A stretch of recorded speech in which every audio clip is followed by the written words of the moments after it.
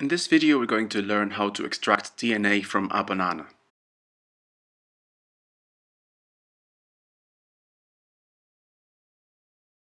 We are going to need 3 cups, a knife, which does not have to be too sharp, a tablespoon and a teaspoon, a pestle, this is optional, you can just use a spoon, a sieve or sifter or strainer with a thin mesh. You can also use a funnel, which you can make by cutting off the top of a plastic bottle. If you have a coffee filter, you can use that, but if you don't, we can use toilet, facial or kitchen tissue. A long, thin, transparent container such as a test tube, but if you don't have one, any narrow container would work, but preferably transparent.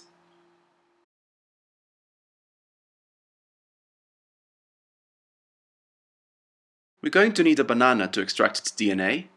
It's better if it's ripe. Then we're going to need dishwashing liquid, or just liquid soap. Water, which is better if it's filtered, but no worries, tap water will do fine.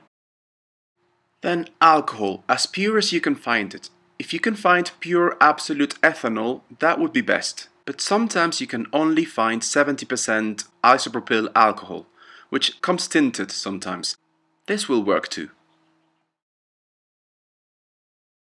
So here is the total of our materials, some of which are optional, and some of which you only need if you don't have the other. In addition, we're going to be using a chopping board and a twig, which we just took from outside. These are both very optional. First, we're going to chop the banana. Here we'll only be using 1/2 of a banana, but that will depend on how much you want to extract. A full banana should be enough for 5 to 10 samples. Note that we are using a knife here, but the knife doesn't have to be too sharp, and you can always use a spoon instead. Make sure the banana is chopped very finely. Next we're going to mash the banana. If you have a pestle, this is the best method. If you don't, a spoon will be fine. Either way, make sure you end up with a very smooth consistency. We will need about 1 teaspoon of washing up liquid or liquid soap and 5 tablespoons of water. This is very approximate, so don't worry if you don't get the exact proportions that we're saying here. DNA is trapped well inside the cells of the banana, so we're going to have to break it loose. The soap will help us do this by disassembling the membranes that are made of fats. We then need to mix very well so that we make sure that as much DNA as possible is released from the cells. This works better with a pestle, but it's okay if you only have a spoon. Either way, make sure to take your time, spend a few minutes doing this. If you have a sieve with a very thin mesh, you can use it to filter the mix. The DNA will be dissolved in the water that pours through, so now you know why we added the water in the lysis solution. This will take a few minutes, but after a while you should end up with a crystalline liquid or semi-crystalline, depending on how thin your mesh is. If you use the tissue method, or a proper filter, you will end up with a clearer solution.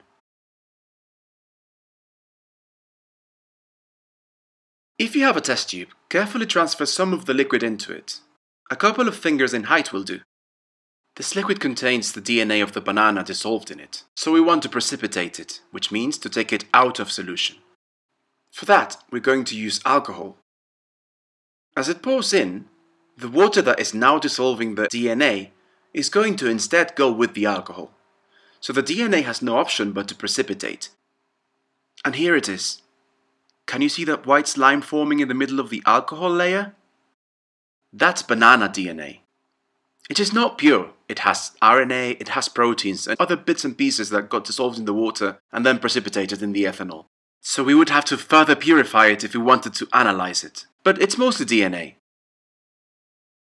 Now, just for the fun of it, let's try to fish some of it out. Take a stick And then try to swirl it and see if you can get any of the DNA out.